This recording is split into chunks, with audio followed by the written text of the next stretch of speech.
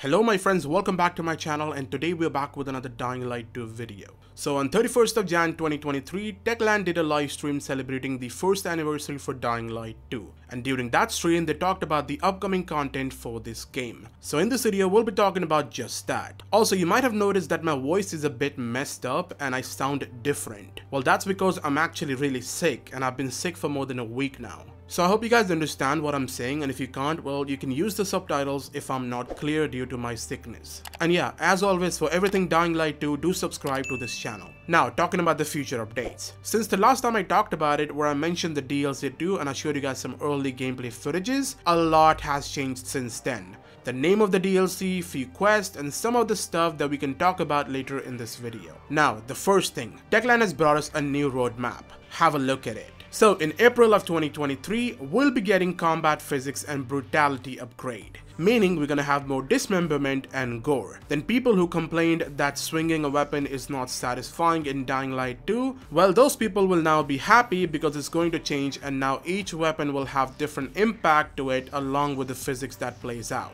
And finally, don't forget the change is not just limited to weapons. Next, the same month we'll be getting some Techlandgg quest for Dying Light 2. Well, as the name says, it's some quest that one person can pick from Techlandgg website and earn itself some rewards that only unlocks after reaching a certain level. And finally, the same month we'll be getting a new gear Transmog system, meaning you'll be able to equip whatever gear you want, but you will have an option to choose which skin to wear. In short, I could be wearing a tank set, but my outfit would look like I'm wearing a half healer and a brawler.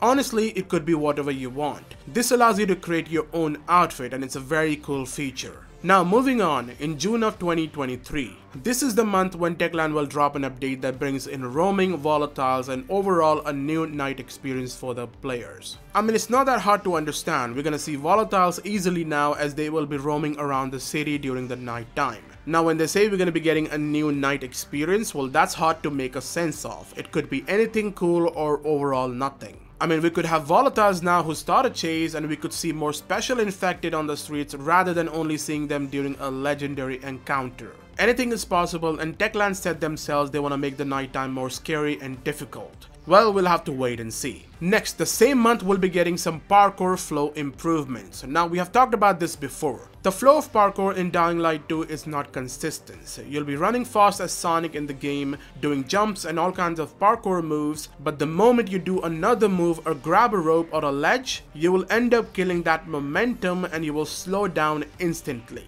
That's because everything you do works based off an animation. That's why you could wall run and still go on even though there is no wall there. The animation is literally playing there. So all this happens because of Techland putting too much emphasis on animations rather than physics. So this update will fix these problems. Next, and probably the biggest announcement of that day, later in 2023, Techland will officially drop the DLC 2 for Dying Light 2, a new story expansion. But hold on, a lot has changed and it's for the good. Because if you remember, I talked about this DLC a month ago and a lot of people didn't like it. Plus, it had a lot of plot issues. So looks like Techland took some notes and actually implemented the changes. So the first thing they changed is the name of the DLC. See, previously the DLC 2 was called Blood Diamonds. The reason for that was because the story of DLC revolved around crystals, which could be considered a diamond during a zombie apocalypse. Now, if you play the game and focused on the story, then you would know how important the crystals are in the game. I mean, people will kill for it. So DLC 2 was originally that, hence the Blood Diamonds name. But this has now changed to something completely different.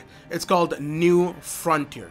Yes, Dying Light 2 New Frontier is the next DLC. Now, why is it so special than Blood Diamonds? Well, because this DLC actually continues the story of Dying Light 2. So you guys remember Aiden leaving Waleedoo, right? Well, his future adventures and whatever happens after that will take place in the New Frontier DLC. It's an expansion DLC that continues the canon story, and this is just amazing because the last time we talked about this DLC 2, it had a different story that involved the underwater diver who used to collect crystals. I honestly have a lot of respect for Techland for making this huge change. There's a lot of things that Techland is adding to this DLC that was not there before. For example, we're getting a new faction in this DLC, and this was found by the data miners literally the day the anniversary patch rolled out. So a new faction is coming out, plus the Freaks of Nature from the following DLC will be back in the DLC too. So if you guys love those Freaks of Nature, well, you're gonna love this one too. Now, I still haven't revealed that one thing that's gonna make some people go crazy for this DLC, so be ready.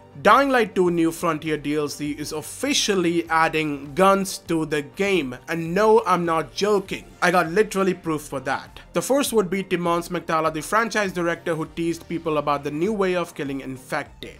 Oh, and one last thing. You're my ragamuffin. If you would like to fight the infected using other means than melee combat, you should be quite satisfied with one of the additions to Dying Light 2 Stay Human we are currently preparing. All this and more will enrich your playthrough in 2023. Well, after hearing that, everybody thought it could be a lot of things, but what gave it away was the leftover files in the game. So the data miners did their job and found 2 different codes for new weapons that could be part of the New Frontier DLC. The weapons are called Frontier Pistol and Frontier Shotgun, both of which have been added on the public demand. People who love guns in a video game will surely appreciate this. I mean, it's a good freaking start. Also, according to Timon, we'll be seeing some familiar faces in the DLC too, so the question is, who could that be? Could that be Kyle Crane, Brecken, Lena, or maybe Ghazi? I know everybody must be thinking of these names, but I feel like it's actually gonna be the twin brothers. Because let's not forget the last time we heard from Tolga and Fatin was on the radio when they thought they were talking to Liquidator, and while they started spilling the beans, they started mentioning a car they're working on, plus they even mentioned the region where they'll be waiting for him. It was the B613 region. So can this new DLC be that very region?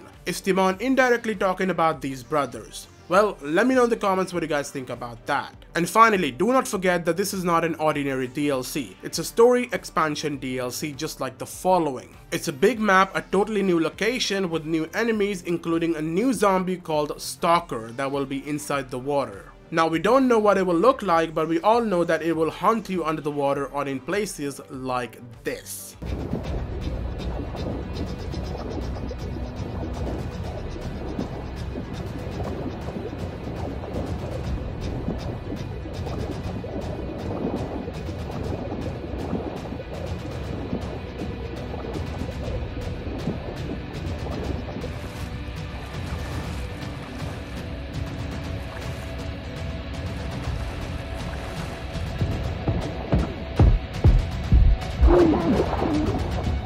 So guys, that's everything coming this year in 2023 for Dying Light 2. Almost the whole year is very low on the content side, but I'm pretty sure the DLC 2 will cover for it. I'm really excited for the DLC now because of all the changes they have implemented and the things they have shared. So I'm being positive for this year, and I wish Techland all the best for this DLC. For all I know, it could be a game changer or a game killer. Thank you so much for watching, and I'll see you guys in the next video. Till then, stay safe and stay human.